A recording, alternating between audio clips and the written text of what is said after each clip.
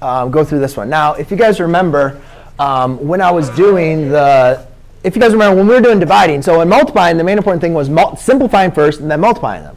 For dividing, the main important thing I said to do was to divide them first, right? Yeah. But the problem comes in is when you guys look at this, we can't simply go ahead and divide these, because 7 doesn't evenly divide into 2, and there's nothing in for x to be on this. So I can't simplify this anyway. So what is the other ways that we can still try to simplify this problem? Because I can't simplify it by dividing.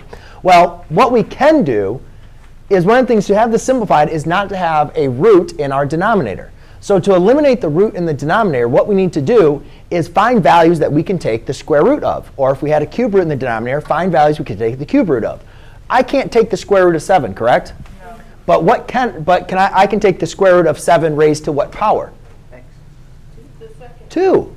I can't take the square root of x, but I can take the square root of x raised to what power? 2, right? So what do I need to multiply 7x by to get it to be 7 squared x squared? 3x. 7x squared. I need to multiply it by 7x. Now, the problem is, ladies and gentlemen, can we multiply a number outside of a radical inside of a radical? Yes. No, we cannot. Can we multiply numbers inside of a radical times numbers inside of a radical? Yeah. Yes. So I can't multiply by 7x because I can't multiply 7x inside the 7x.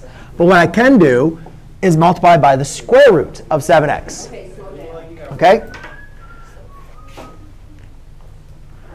So I can multiply by the square root of 7x on both sides. Now, when multiplying by the square root of 7x on both sides, what I obtain is 5 over 14x divided by 3 times 7 squared x squared. And what you guys notice by this means now is, do you guys see I just did 7 times 2, which is 14. And then I had the x. And then the 3, I can't do anything with that. But now I took, I did 7 times 7, which was 7 squared, which you could say 49.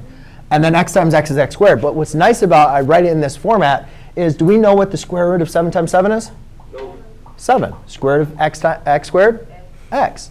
So therefore, I have 5 over the square root of 14x all over 3 times 3 times 7 times x. And now I just multiply the 3 times the 7 is 5 times the square root of 14x divided by 21x.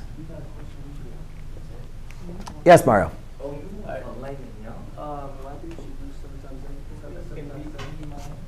I did. 7 times 7 is 49, which is the same thing as 7 squared. I just wrote it as 7 squared instead of 49, but it's the same thing. OK?